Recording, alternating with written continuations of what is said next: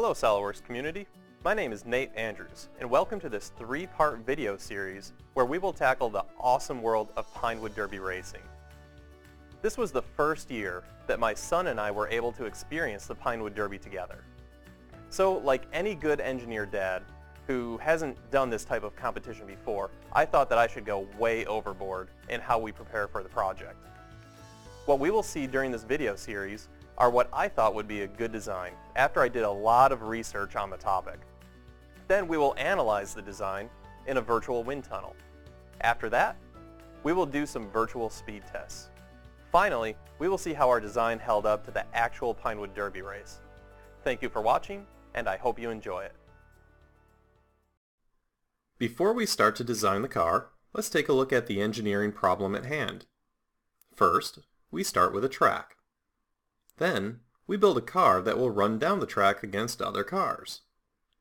As we design the car, we need to take many things into consideration. First, the mass of the car, which must stay under 5 ounces. Next, the center of gravity of the car. Calculating this is very important in a few ways. First, if the center of gravity is too far back in the car, it will likely do a wheelie as the car levels out at the bottom of the track. Second, and more importantly, it has to deal with the weight or potential energy of the car. Simply put, the higher up off the floor the center of gravity is, the more potential energy that you have in the car, which translates into speed of the car. The final thing that we should account for is the friction of the system. We would need to account for air friction and friction between the wheels and track. We were given the Pinewood Derby kit as a starting point, which we see here. Since we were given a wooden starting point, I also wanted a starting point for my Solidworks models. I looked to the internet to find the Pinewood Derby models, which I found on 3D Content Central quite fast. We must now determine a shape to use for our car. I asked my son whether he wanted to make a really fast car or a specially themed car.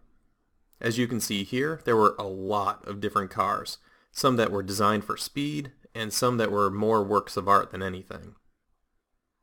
The designs that I came up with for the car were meant to be basic enough for a 6-year-old to try to build, so I won't go into the step-by-step design of the car. I did, however, try to design the car with those main considerations that I mentioned earlier. To start to analyze the designs, we needed to add the weights to the assembly. The trick was to get the right amount of weight under the maximum allowance, as well as have the center of gravity about 1 inch in front of the rear wheels. I read in several places that would be the ideal location. After I added the weight to the designs, I turned on the center of mass feature in Solidworks. To do this, you must go to your mass properties of the assembly, and then check the box Create Center of Mass feature.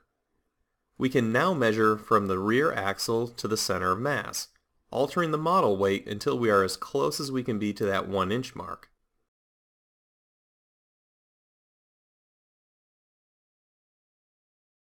Next, I wanted to test for the air friction on the car.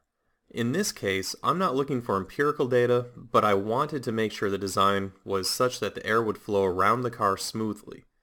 This is where we can use SOLIDWORKS Flow Express to create a virtual wind tunnel. The type of flow study is an external fluid flow study, but Flow Express does not allow for external studies. So we must make this an internal study by building a box around the car. Now let's set up the study. Go to the Tools pull-down, select Express Products, and then Flow Express. We then see the welcome screen, and if we hit the next arrow, it allows us to toggle the fluid volume to make sure it is what we are expecting. Next, choose the fluid to analyze. In Flow Express, you can only do air and water. After this, we need to decide what the inlet of our system is. Remember that we need to choose the inside of the system, so use the Select Other to get the face on the inside. Again, we are more interested in the flow of air and not the quantitative measurement here, as we are using this as a quick design check. Next, we need to select the output surface, again remembering to select a face on the inside of the system. Finally, let's solve it.